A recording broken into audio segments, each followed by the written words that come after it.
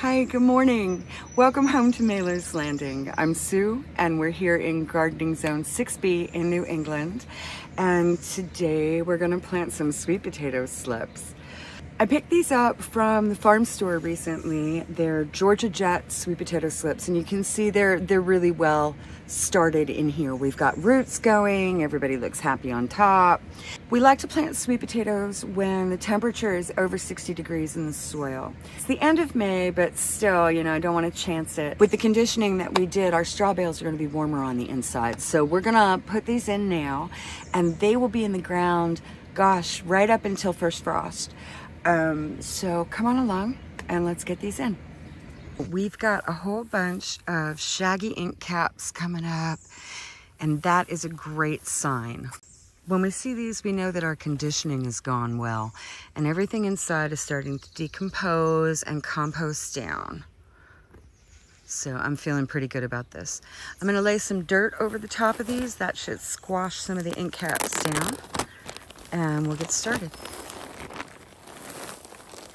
An important note about the ink cap mushrooms: these are not eating mushrooms. They will make you really sick. So don't put those in your mouth. Wash your stuff when it comes out of your straw bales.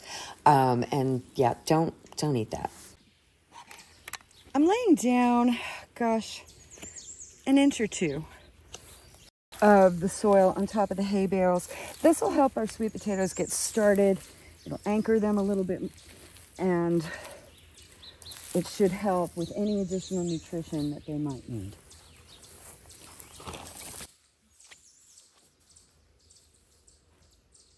I've got my sweet potato slips all laid out, and now I'm just gonna put them in. And there's really not much to this, just bury the root. So you can see, we're gonna bury this part. Here's the method. Gonna kind of part the soil and the straw. Let some of the soil fall in and tuck her in.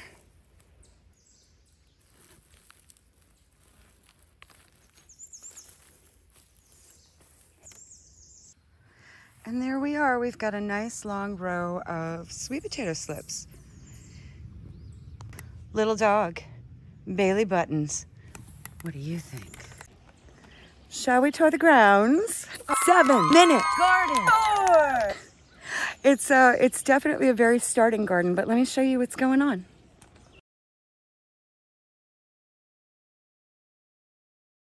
I'm so proud of these guys. Look at these peas climbing up.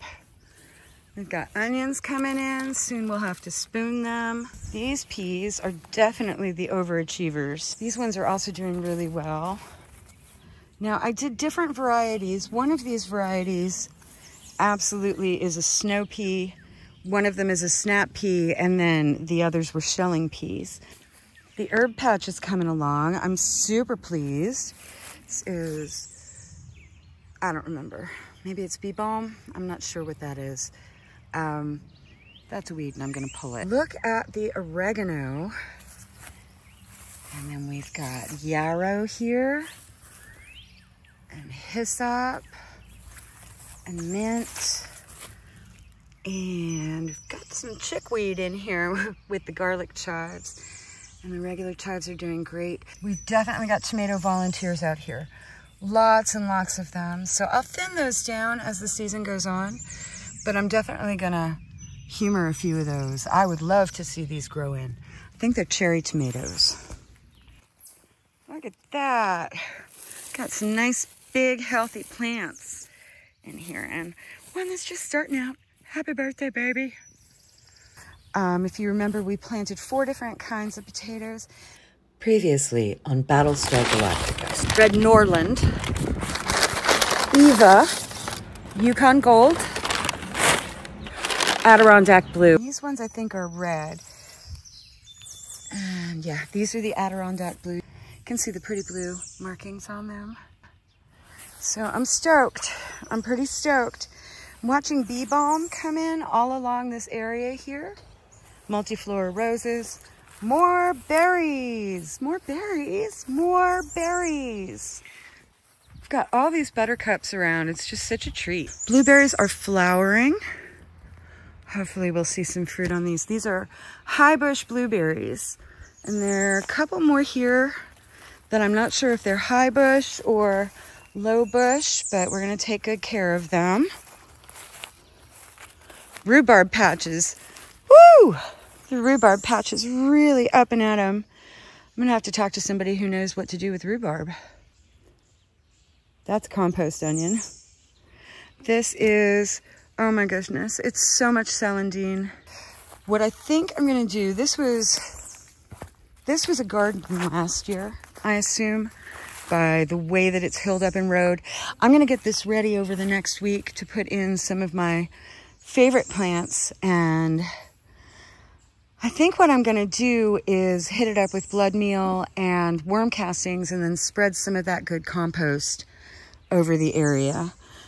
I may or may not choose to go with cardboard. I don't know. There's a lot of weeds. A lot of chickweed in here. Garlic mustard, white campion, jewelweed. I have no, that's a potato. That is 100% a pair of compost potatoes. So we'll have to keep an eye on it. So pretty. Hello, bleeding hearts. Our apple trees have bloomed and hopefully are putting on fruit at this point. Let's see what's going on in the hay bales. Greens coming in here. They're doing okay. I almost killed everything in here yesterday. Just wasn't paying attention and it all just got really crunchy. See, I lost a lettuce in that. 2 lettuces, but the rest of it seems to be coming back. These are broccoli, and it was so hot yesterday that they are already starting to bolt. So just keeping an eye on that. The chard suffered a little bit in the heat yesterday too. We've got mustard greens here that I planted from seed and some spinach that's just getting started. I am super pleased about these carrot sprouts in here next to these radishes. I don't think I've ever had this good of a germination rate. Absolutely thrilled. Y'all, I am so proud of this radish patch. Look at these things. Let's say we harvest some today. So the idea with radishes is to get them when they're popping out. So you can see I double sowed in here. I didn't mark it, and so I've got carrots coming in too. Look at that. Hey, French breakfast radish. I wish I could say it was the first one of the season, but Mom and I definitely ate a few of these.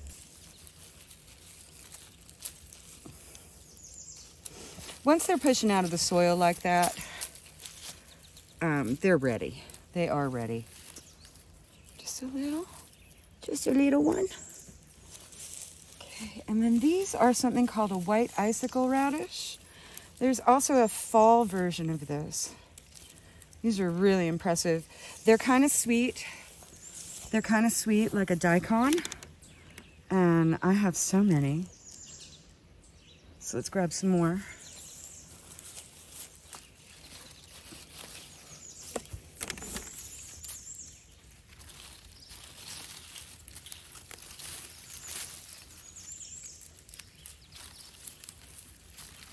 All right, we're gonna get these inside and settled into some nice cold water. Rinse off the heat and keep them crispy. Look at that, lovely. Later on I'll come through and I'll succession sow some more radishes, but not where the carrots are. Let's get these inside into some cold water. And then, like a favorite Philip K. Dick book, there's no more footage. It just stopped.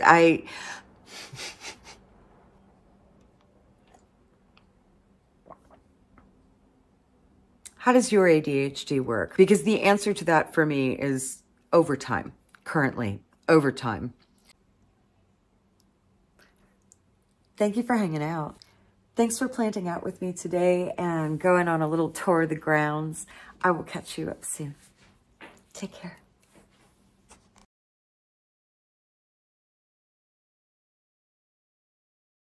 Don't get me wrong, I love Philip K. Dick. Big fan of Dick.